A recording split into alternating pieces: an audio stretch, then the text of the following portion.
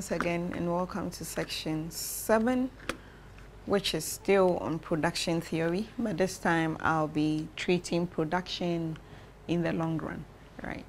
So this section continues by focusing on production in the long run. And it begins by explaining homothetic and homogeneous production functions, the isoquants, which is a combination of inputs that allow firms to produce units of quantities, and then subsequently we'll provide details on the long run production function. In terms of the outline, we have homothetic and homogeneous production isoquants, and the list goes on like I indicated over here.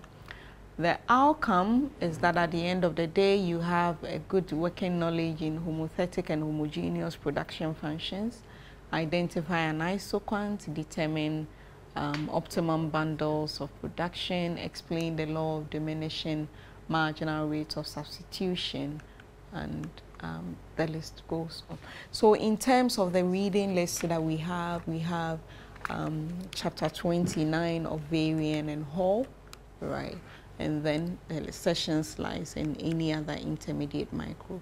So what are homothetic and homogeneous production function? A homothetic production function has the following properties. So f of x as a function of f of y implies that when we increase f of x by a function lambda, it means that f of y is also by the same lambda, right? So by changing the production factor by a constant factor affects both x and y, right?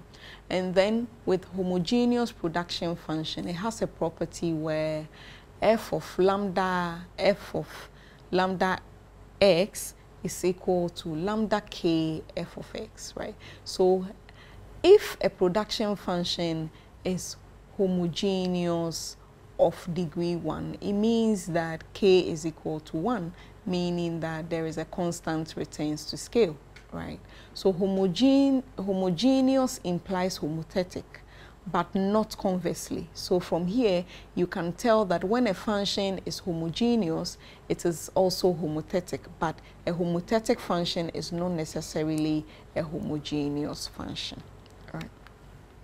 So in the long run analysis, we know that capital and labor are variable, right? So we have a typical Cobb-Douglas production function where Q is a function of labor raised to the power alpha and capital raised to the power beta, right? So our production isoquants gives us a summary of all combination of inputs, labor and capital, that gives the same level of output. So here Q6 is produced, Q9 is produced, and Q12 is produced. So the farther away from the origin an isoquant is, the greater the quantity that is produced.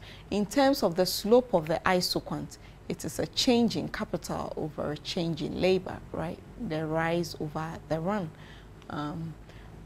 So here, this is our production function, Q as a function of K and L. If Q is equal to 20, it implies that we can equate it and find the marginal product of capital and labor as well, right? In terms of the properties of the isoquants, I have discussed, the slope is a downward slope isoquant, typical. Isoquants are downward slope, which is your typical convex isoquants, and the curvature of the isoquant indicates how readily a firm is able to substitute capital for labor. So if you have an isoquant that is shaped like this, then you can tell that these are products that are substitutes, right? Factors of production that are substitutes. It's either you use A or B. Then factors that are complements in production will give what? L-shaped isoquants. Will give L-shaped isoquants. So a convex indifference curve, isoquants, which is the same as indifference curve under consumer theory. is this scenario where you have, so compared with kinged isoquants, which assume limited substitutability. So I would want you to read on king isoquants. With king isoquants, the firm cannot easily substitute one for another, just like the complementary goes. But with your convex isoquants, the firm can substitute capital for labor along a given isoquant, right? Or in terms of the marginal rate of substitution, we want to look at how capital and labor can be substituted for each other, and that will give us the slope of the isoquant, right? So here we have our production function, and we want to look at how to find the slope of the production function. So we'll take the total derivative of the production function. So d with respect to labor, right? And we get the marginal product of labor plus what? The marginal product of capital dk dl, right? So we have totally differentiated the production function, right? And when we do that, we know that just like in consumer theory, like we derived, the marginal rate of substitution, labor for capital, would be the negative of the marginal product of labor and marginal products of capital, right? So this gives us our slope, which is the marginal rate of substitution between labor and capital. And you see that as you move down the isoquant, the rate of substitution decreases, and that is the diminishing marginal rate of substitution. This is a restriction that is placed on production by the technology that is used. No matter the technology you use, a firm requires some amount of capital and labor, right? So that is why the rate of substitution declines as you move down the isoquants.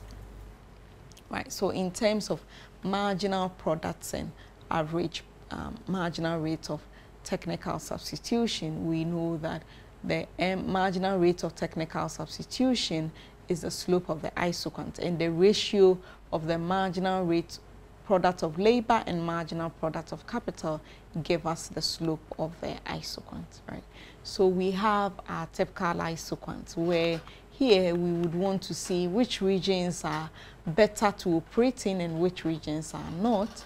In terms of the economic regions are the non-shaded area where it is what effective and efficient for a firm to operate within this region and not operate within the non-economic region, because it becomes less cost effective to be picking more of one factor and straining the technology to produce the given level of output. So in terms of elasticity of substitution, we want to see how the technology allows labor to be substituted for capital and vice versa, right? So that will mean we'll be taking the second order derivative of the marginal product of what? Capital and labor. And when we do that, so D into bracket K over L, right, divided by this, which is the MRTS over MRTS, gives us this expression. So in terms of logarithm, alternatively, right, so we are looking at D K over L, the marginal rate of technical substitution between capital and labor. It will be D ln KL over D ln marginal rate of substitution. That shows us how relaxed or how a firm can substitute one factor of production for another, right? So closely related, we want to look at returns to scale. That is, if a firm increases both capital and labor, will output double or triple, or how? It depends on the scale, returns to scale of the technology that is being used. So here we have increasing returns to scale, constant returns to scale, and decreasing returns to scale.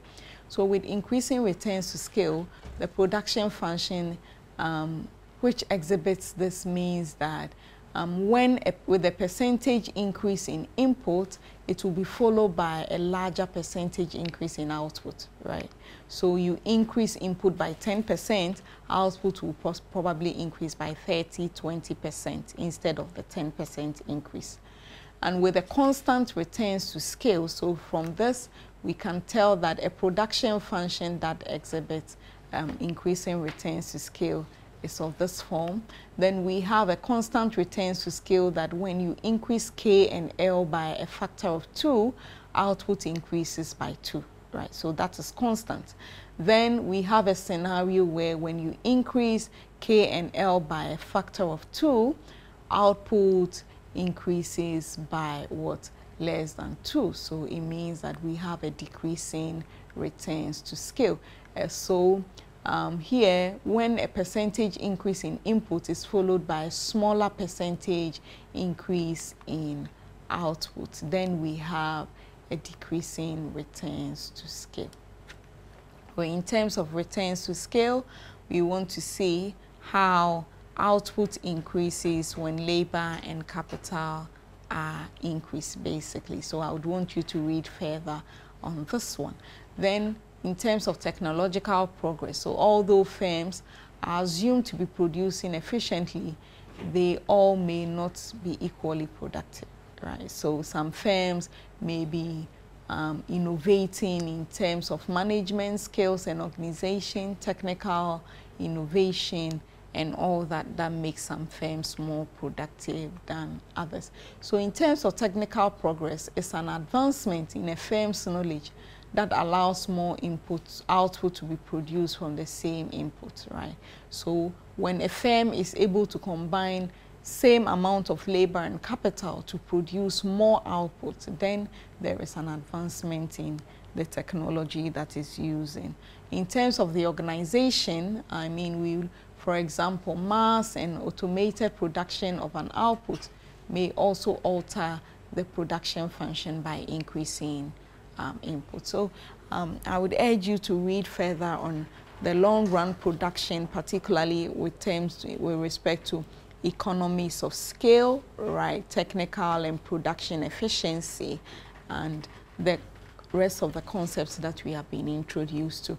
I have a section question here for you, and the section question is: given this Cobb-Douglas production function, where A and L, capital A, small a and b are constant, determine the marginal and average product of labor, determine the marginal rate of substitution. And this is also a scenario that you can try your hands on.